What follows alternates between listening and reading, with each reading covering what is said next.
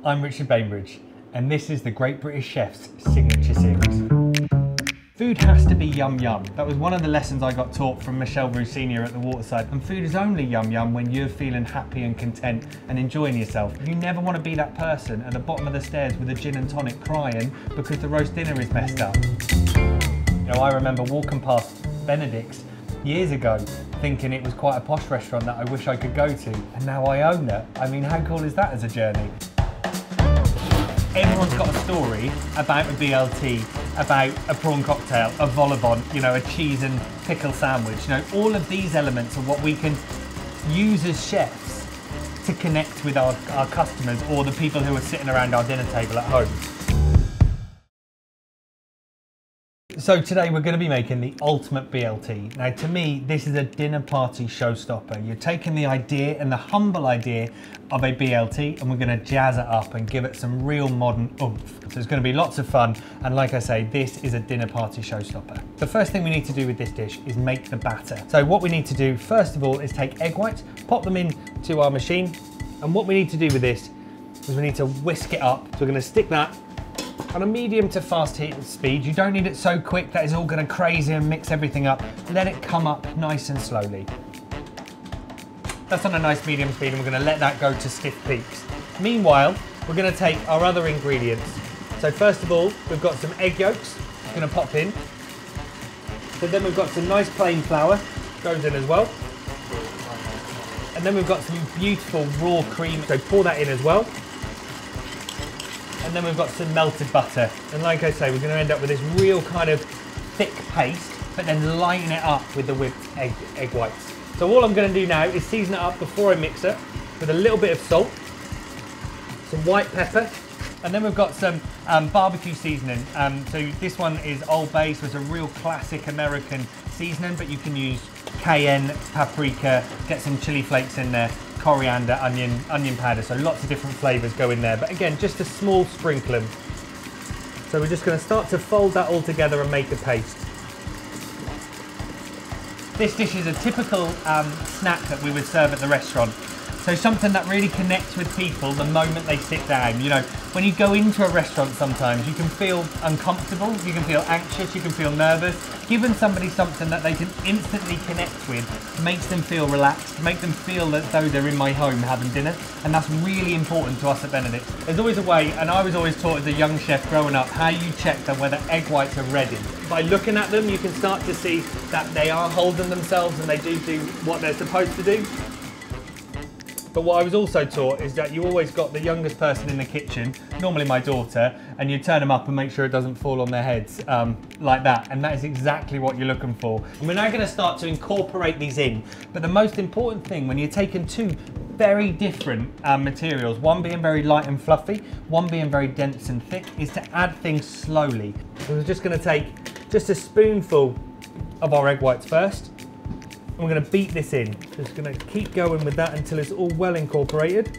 Once this is all now well incorporated, we're looking for a consistency of a fluffy Yorkshire pudding batter. So now, again, we can now be a little bit more gentle about moving these together.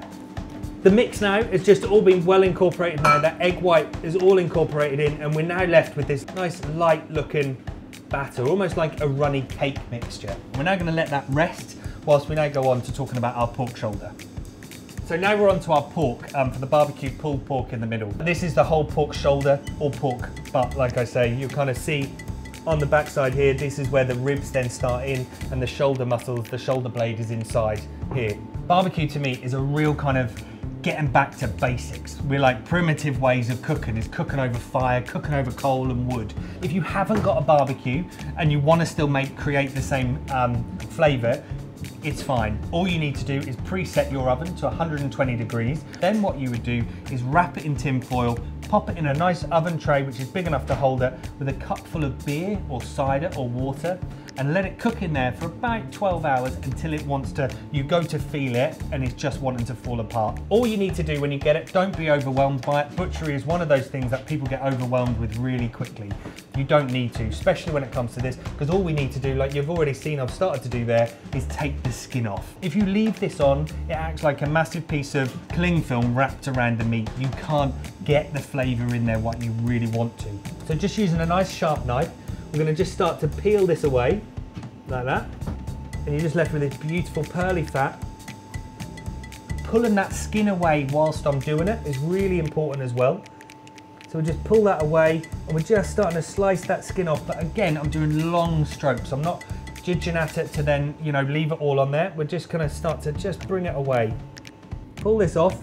Now, with this, again, don't waste anything. This looks quite big and quite gnarly, and what would I do with that? That is pork scratchings written all over it, incredible. So don't waste anything.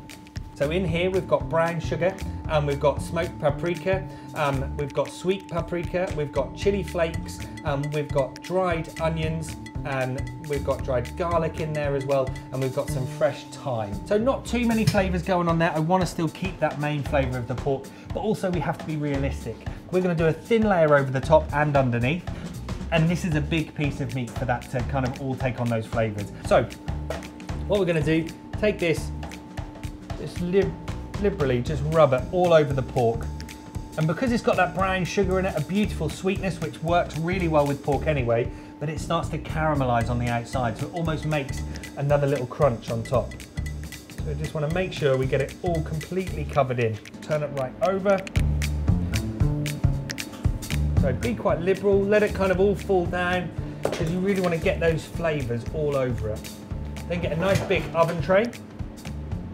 And then if you wanted to now cook it in the oven, you'd now wrap this in tin foil, pop it in the oven at 120 degrees until it's fall apart, or let it sit for 5 or 10 minutes whilst you just sort out your barbecue to cook off. So I'm now going to go and get that on the barbecue for later on. Pork has now been cooking for about 12 hours, depending on what size you've got, either in a barbecue or in your oven at 120 degrees. And all I've done now is let it cool down and pick it off the bone and shred it up, so we've got that traditional pulled pork texture. This is great to have cold as a pate and kind of, you know, roll it up and slice it off and have it as a pate. But what we're using it for, to go inside the pork bun, makes me really excited, because this is mind blowing. It's like, this is amazing. This is like everything that you want in something which is a bit filthy, but still quite refined for people to be able to enjoy in a suit, in a cocktail dress. So this is all mixed in there. We're going to mix it all together, like so. And then for this, 20 grams I've realised is about the perfect size for our pans and what we need it for. So just take the pork itself, squeeze it in between your hands, and just make a nice, fairly dense ball. Probably, yeah, that's about 20 grams is what you're looking for. You can even get these made, pop them in the freezer as balls, and bring them out as and when you need them, which is another great one. So we've got our little balls there. We've now wrapped them all up. Now they're all ready to go. Our batter's now been sitting here resting for the last 10 to 15 minutes. So that's now ready. So we're going to get ready to making our buns.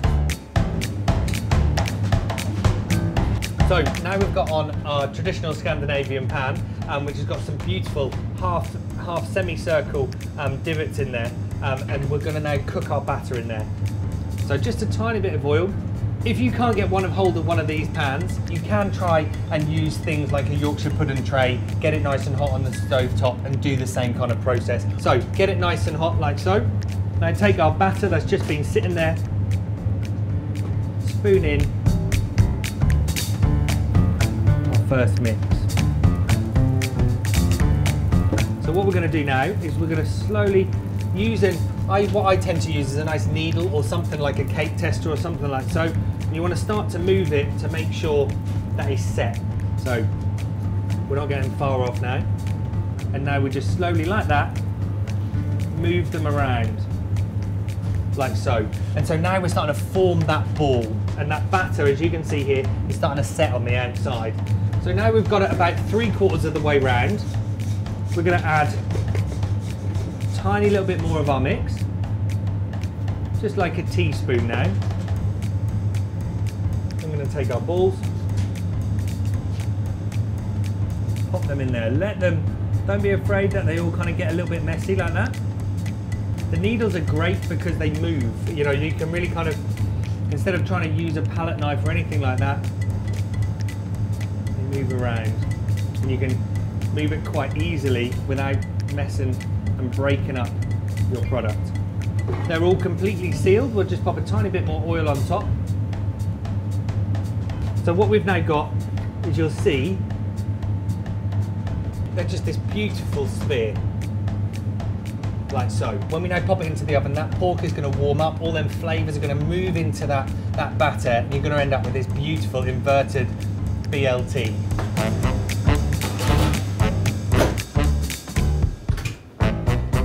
So these have now been in the oven for 4 minutes. So 2 minutes, turn it over, 2 minutes. Now they're quite robust. You know, that's exactly what we're looking for. Nice and golden all the way around, dense to the touch. So now we're just going to season these with a little bit of our Old Bay spice again.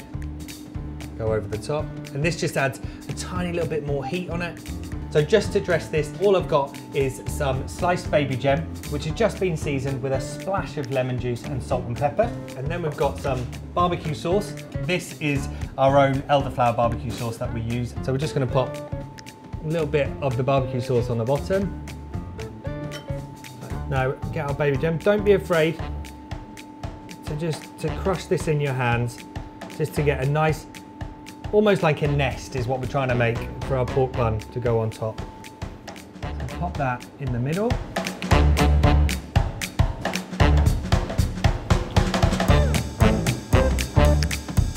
A dot of our sauce on top. And then what we've got here is just some dried tomato slices. So these are just thinly sliced tomatoes. They're just dipped in a savoury stock syrup. So we're going to just pop that on top.